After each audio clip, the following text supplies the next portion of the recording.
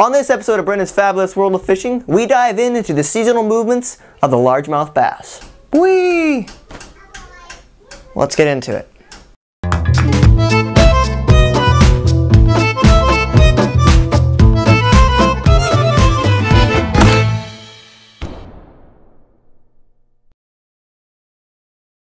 Hello everybody and welcome back to another episode of Brendan's Fabulous World of Fishing. In this episode we are looking at the seasonal movements of the largemouth bass. Now, I am delving into this topic because I think a lot of anglers don't really know the basic movements of the largemouth bass, and if you don't really know where the fish are, you can't really catch them, can you? So we're going to go into a pretty simple outline, I would say, of all of the seasonal movements. I'm not going to go into a lot of detail, but just give you a basic outline and hopefully help you catch more fish. So without further ado, let's dive into it.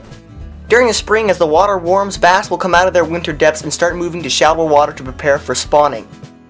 During what is called the pre-spawn, bass will stage just off the spawning beds until the water hits 60 degrees, and then they will go up on the spawning beds and begin to spawn.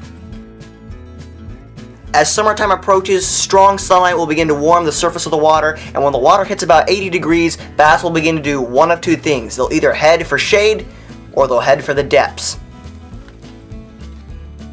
During the fall, as the water begins to cool off, bass will begin moving up into the shallows and begin to feed on bait fish. This is some of the best fishing of the year, and is personally one of my favorite times to fish.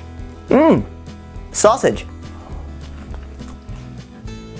When the water hits about 48 degrees, winter is on its way and the bass will begin moving back in deeper water. You can usually find bass during the winter between depths of 10 feet and deeper. They will not be in water shallower than 10 feet.